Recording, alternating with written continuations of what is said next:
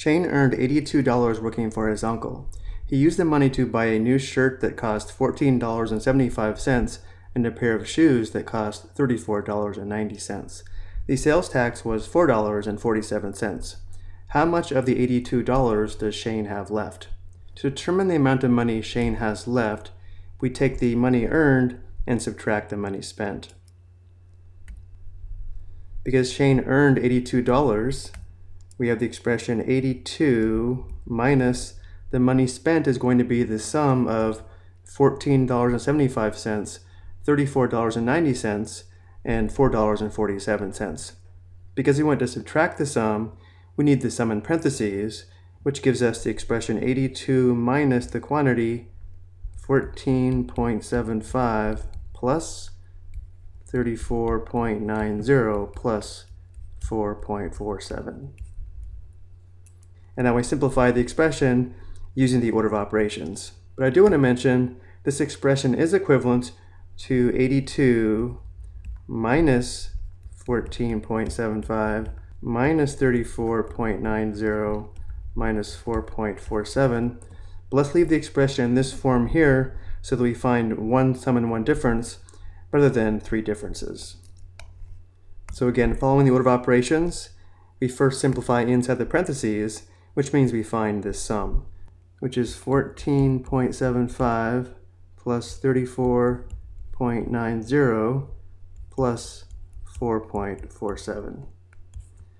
First step is to bring the decimal down to the sum, and now we add like we normally do. Starting with the rightmost place value, we have 5 plus 7, which is 12. We record the 2, perform an exchange with the 1. In the 10th place value, we have 1 plus 7, which is 8, plus 9 is 17, plus 4 is 21. Record the 1, perform an exchange with the 2, and now we add the 1's place value. 2 plus 4 is 6, plus 4 is 10, plus 4 is 14. Record the 4, perform an exchange with the 1.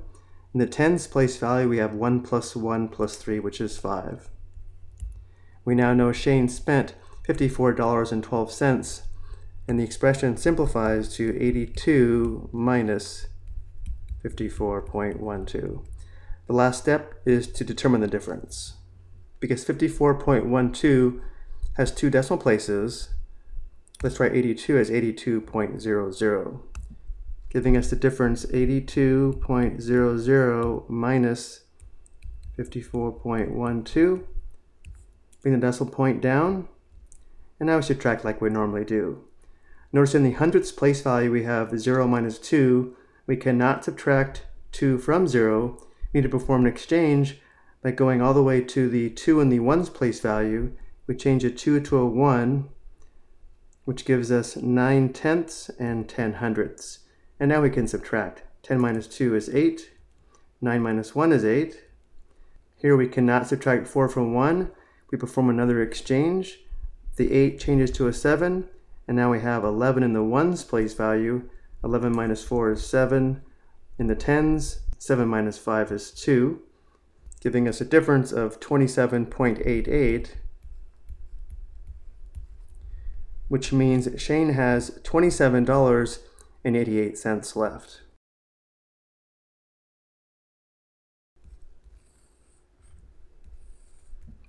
I hope you found this helpful.